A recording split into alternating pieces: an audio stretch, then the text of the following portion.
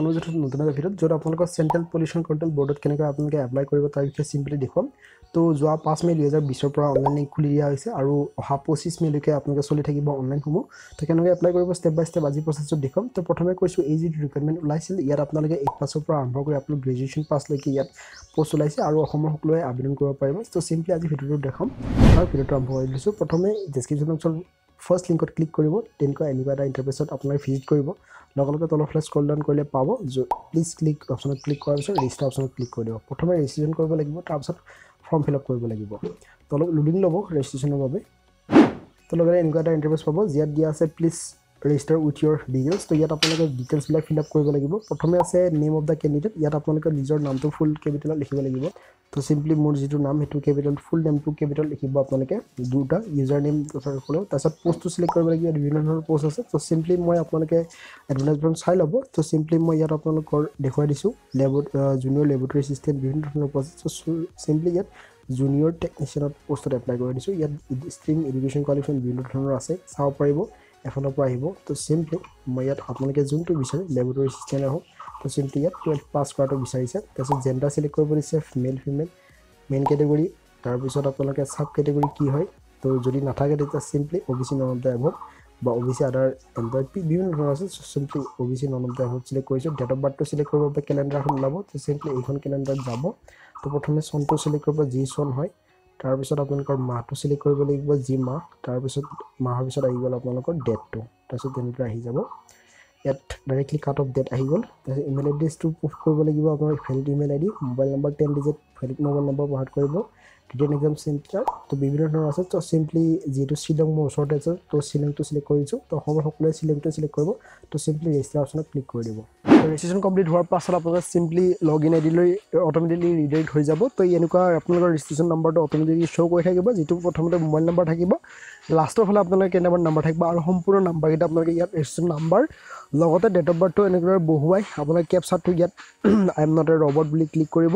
তো অলপ সময় লোডিং ল'ব তাৰপিছত চাইনিং অপশ্যনত ক্লিক কৰিব তো চাওক যিটো ৰেজিষ্ট্ৰেশ্যন নাম্বাৰ হয় সেই ৰেজিষ্ট্ৰেশ্যন নাম্বাৰটো কোনো ধৰণৰ ইমেইল বা মেছেজ যোগে আপোনালোক প্ৰেৰণ কৰা নহয় চিম্পলি স্ক্ৰীনখনত শ্ব' কৰিব তাৰ বাবে আপোনালোকে চিম্পলি শ্ল'কৈ যাব আৰু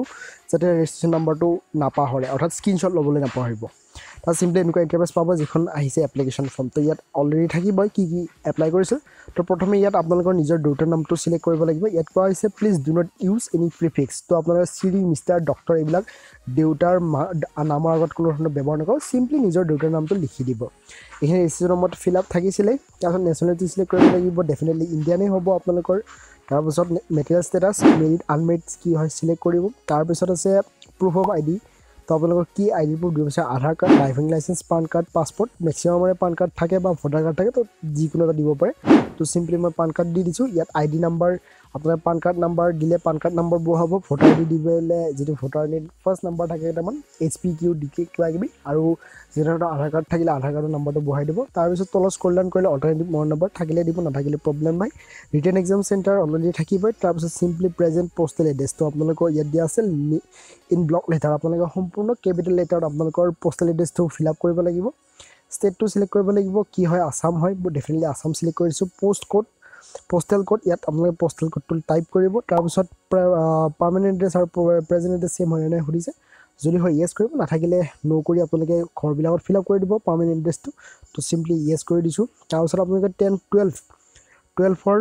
আপোনালোকৰ সকলোবিলাক ডিটেইলছ ফিল আপ কৰিব লাগিব এনেধৰণৰ কোনটো বছৰত আপোনালোকে পাছ কৰিছিল সম্পূৰ্ণ ডেট মান্থ সকলোবিলাক লিখিব লাগিব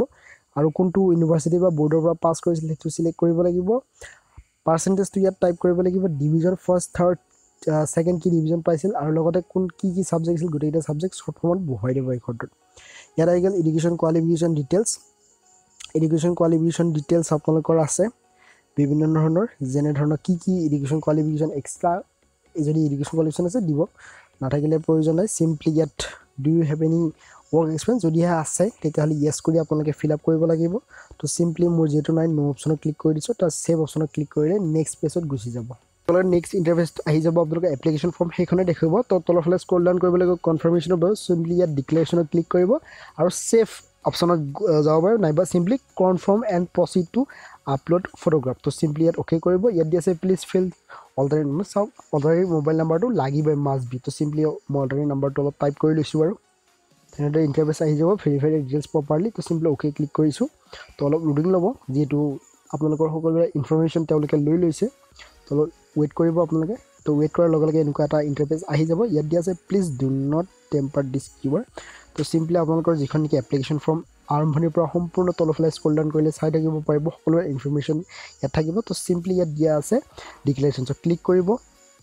ক্লিক কৰাৰ লগে লগে ইয়াত আপলোড সিগনেচাৰ ইয়াত আপোনালোকে কোনটো তাৰিখে এপ্লাই কৰিছিল তো ডেটটো থাকিব মেনশ্যন তো সিম্পলি আপলোড সিগনেচাৰ তো চাওক কেনেকৈ ডকুমেণ্টছ বনাব এপ্লায়াৰ তেওঁলোকে যেনেকৈ বিচাৰে কেনেকৈ বনাব ডেছক্ৰিপশ্যনখন ভিডিঅ' লিংক আছে আপোনালোকে চাব পাৰিব সিম্পলি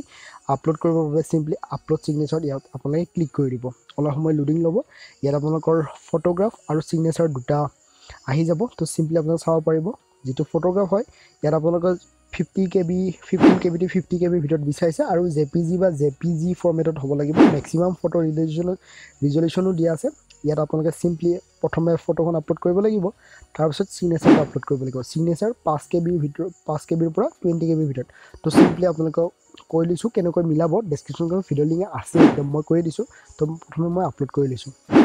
তেনেদৰে সিগনেচাৰ আৰু ফটোগ্ৰাফ আপোনালোকে আপলোড কৰাৰ পিছত সিম্পলি সেভ অপশ্যনত ক্লিক কৰি দিব যদি সকলোবিলাক ঠিকে থাকে তেতিয়াহ'লে ডাইৰেক্টলি আপোনালোক শ্ব' কৰি থাকিব ওপৰত চ' মই ফটো আৰু সিগনেচাৰ আপলোড কৰিছোঁ তাৰ বাবে ইয়াত শ্ব' কৰিছে যিটো ইমেজ চাইজ হ'ব লাগিছিল পাৰফেক্টলি হৈছে তাৰ বাবে এনেদৰে শ্ব' কৰিছে তো সিম্পলি এনেদৰে থাকিব তো অলপ মই লোডিং ল'ব আপোনালোকক কমপ্লিট হোৱাৰ পিছত যেতিয়া আপোনালোকৰ ফটো সিগনেচাৰ সকলোবিলাক এপ্লিকেশ্যন ফৰ্মখন এফালৰ পৰা থাকিব এনেদৰে তো সিম্পলি তলফালে স্ক্ৰল ডাউন কৰিব আৰু ওপৰত দেখিব যে ইয়াত এটা ডিক্লেৰেশ্যন আছে সিম্পলি ডিক্লেৰেশ্যনত ক্লিক কৰিব